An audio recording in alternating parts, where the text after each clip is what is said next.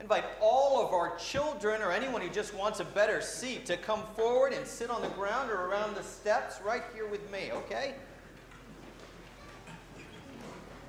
You can come on up. You going to come up?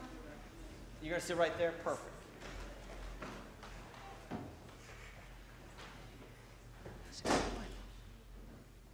Good morning. How are you all? Great, great. So no Sunday school today, but you get to listen to me. So I don't know if you think that's a good deal? All right, all right. Well, thank you, thank you. So I'm going to talk to you a little bit about the story I just read, but first I'm going to talk to you about what we talked about last week, and I'm not sure whether you talked about the same thing, but we talked last week about the disciples, and they were fighting with one another. You know what they were fighting about? Who's better than someone? So you guys talked about the same thing. Yep.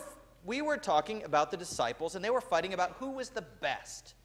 They said, I'm greater than you are. Oh, no, I'm better. No, I'm better. You ever been in an argument like that? Maybe. Have you ever heard anybody arguing like that? Yep. We kind of do that sometimes, right? It's kind of weird because I think we're supposed to do our best. Raise your hand if you think God wants you to do your best.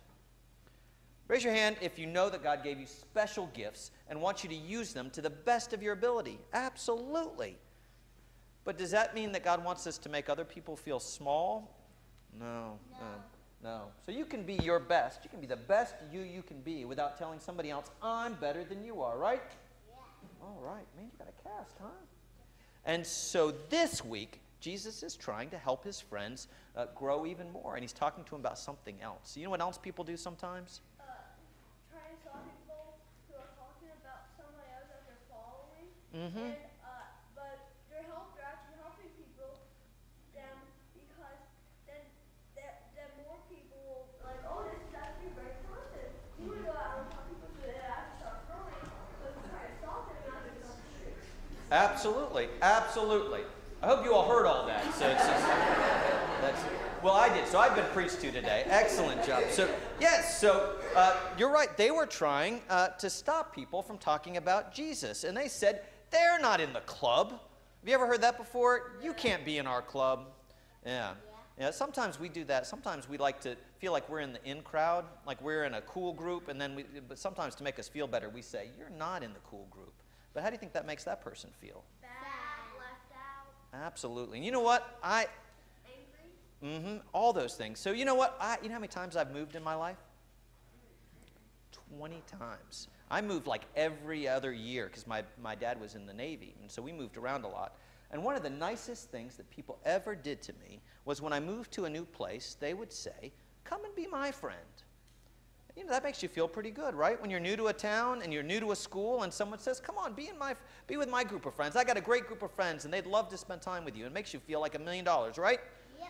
But you know what I would do? And I'm not proud to say this, but then what if somebody else came in and they wanted to be part of the group too? Part of me thought, are they going to take my place in the group? And if they're in the group, does it make me less special?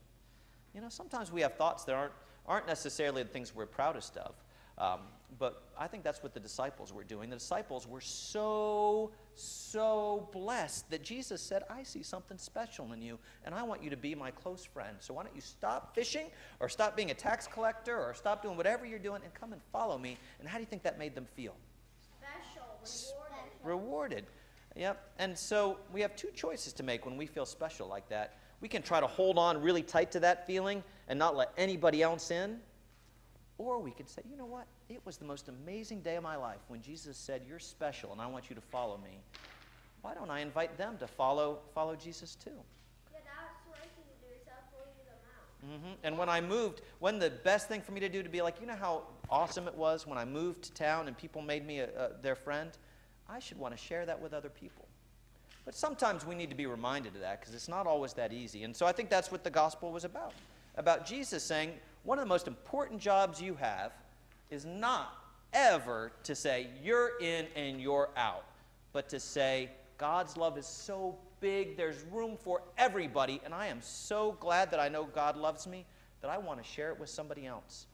And I think that's the best thing that we can do as people who know God loves them is to help other people know God loves them. Does that make sense? Yeah.